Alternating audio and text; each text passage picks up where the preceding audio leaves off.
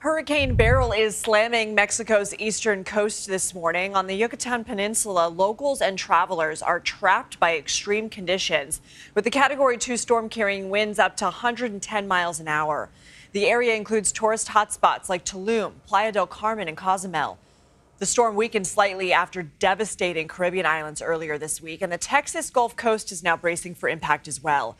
Our Janet Shamlian is in South Padre Island, Texas, with the latest. So, Janet, first, let's get to Beryl. It has made landfall in Mexico. What do we know so far? Hi, Lindsay. Good to be with you today from South Padre Island. You're right about that. It came ashore as a Category 2. That's much weaker than the Cat 5 that made landfall closer to Jamaica a couple of days ago. But nonetheless, it just happened within the last couple of hours, so they're still assessing damage there.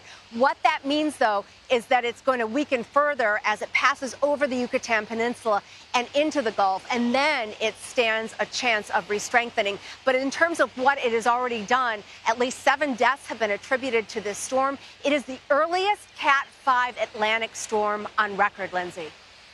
How are people preparing?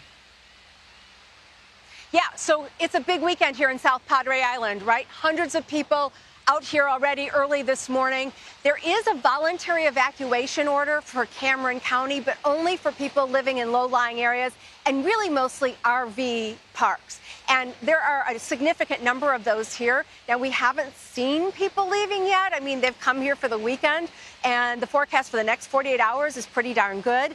They're also handing out sandbags in Brownsville, which is about 45 minutes from here, and here at South Padre Island, Lindsay. You know, I saw those 2 kids frolicking behind you.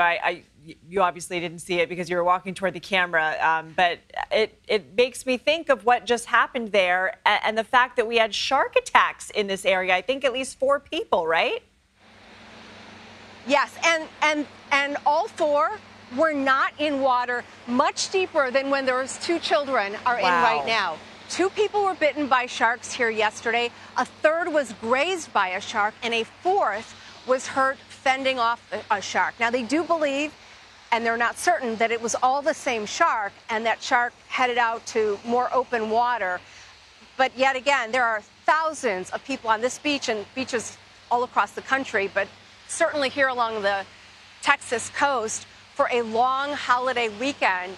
And it's still early here, but it's going to be interesting to see later today, Lindsay, whether that keeps people out of the water. I had the same concern you did when I saw those kids. Yeah. I mean, you know, you want them to enjoy, you know, but I mean, has there been any talk of people closing, the community closing the beaches? There has not. You know, we saw that dramatic video, but there's no talk of closing the beaches today. I think it would take something like another attack for that to happen. Right now, people are starting to come, and they're expecting big crowds.